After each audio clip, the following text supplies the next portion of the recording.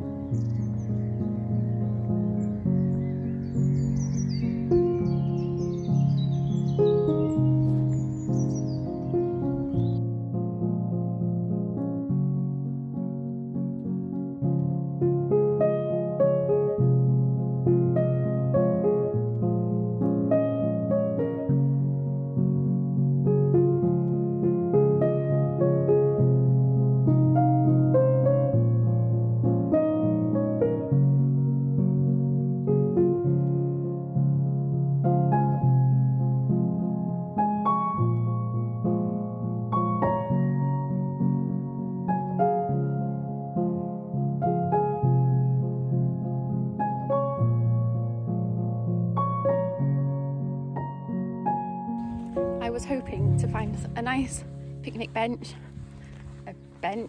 or just anywhere to sit really. But so far there hasn't been anywhere. So when I get hungry, I need to eat. There is no messing about. I'm currently eating. I've actually eaten most of it already. I do apologise, I forgot to show you.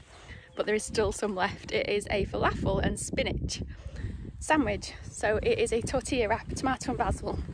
And there's some carrot in there, a little bit of mango chutney. And it's very nice. Just what I needed. I'm starving.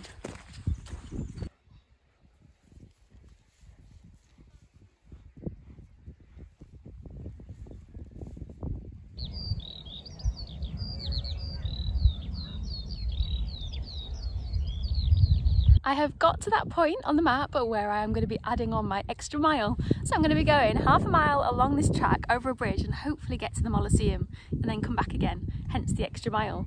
And then I shall be following the road up there to the pyramid.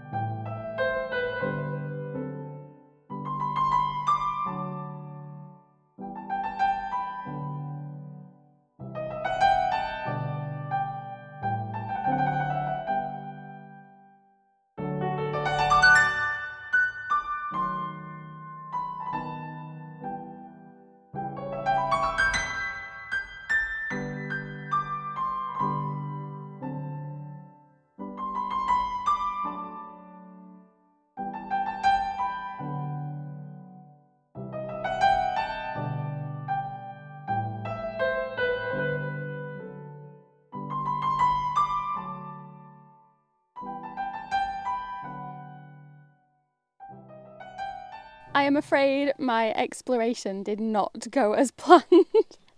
So I came over the bridge and decided to head to the Mausoleum to show you that.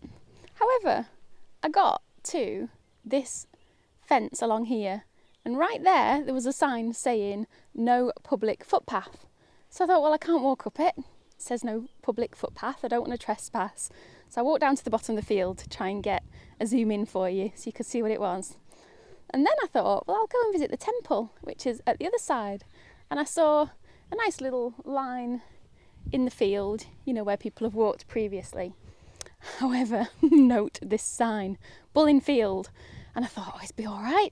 Can't see any bulls. It'll be fine. Anyway, got halfway up here.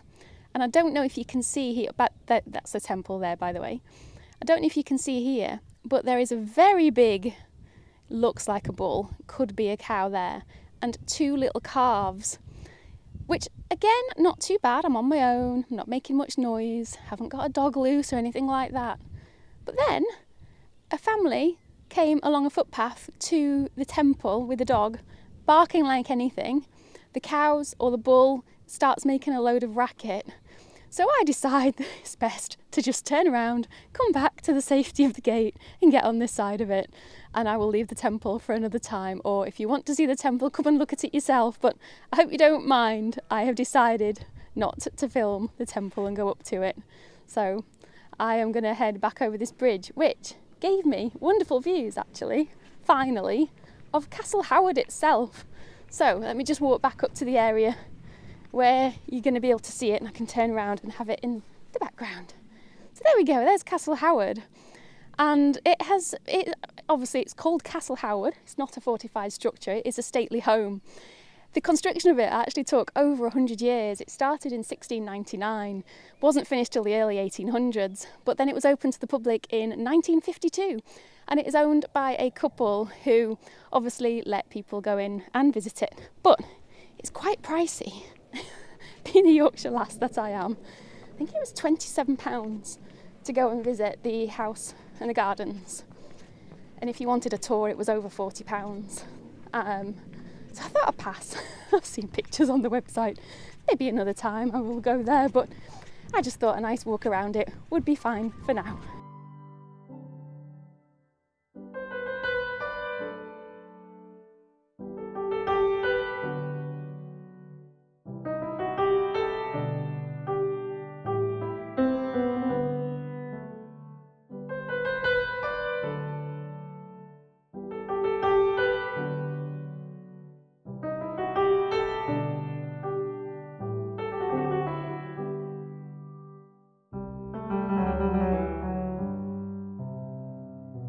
am now at the end of my walk around the Castle Howard area, and it was a very pleasant walk indeed. I really enjoyed it. There were elements of it, I'm not gonna lie, I was a little bit underwhelmed over. When I set off, I did not like the road walk at the beginning. It was about a mile and a half of very fast moving traffic, and you've got a narrow area to be able to get onto the verge on some of the sections. So I didn't like that. And also, I was really disappointed I didn't get to see these great expanse views of the Great Lake that I thought I'd get. When you look at the map and the way that the route went round it, I expected to be able to see it and also have closer views of Castle Howard itself. So I was a little disappointed with that. And also not being able to go up to the Mausoleum because that was all private, and then also not being able to go anywhere near the pyramid. So yeah, just be aware of that if you come in here. It is private property, I suppose, after all. It is open to the public, but people do still live here, even though it is managed by people for people to come and view. So just take that into account if you do decide to do this walk. You won't be able to get up close to everything. But there was a lot of wonderful things as well along the walk. Having a look at the views over the Howardian Hills was really nice, and a day like this as well, you can't go wrong. Walking through the little areas of woodland and seeing nature, seeing all the spring flowers. There was a lot to enjoy on the walk, and it was about 6.5 miles in total. That's what my GPS told me at the end. I hope you've enjoyed this video, and if you have, please consider subscribing and liking it. And also, I'm over on Patreon if you want even more content, and that really helps support this channel. I really appreciate all the patrons over there. Without them, I would not still be doing videos here on YouTube, so thank you guys for that. I really appreciate it. But if you do want to join, it starts from as little as £3 a month. You're not tied in, and it really does help me out. But if you've enjoyed this video, there will also be another video that I think you'll like. I will put it here for you, so check that out next, and I will look forward to seeing you in the next one. Goodbye.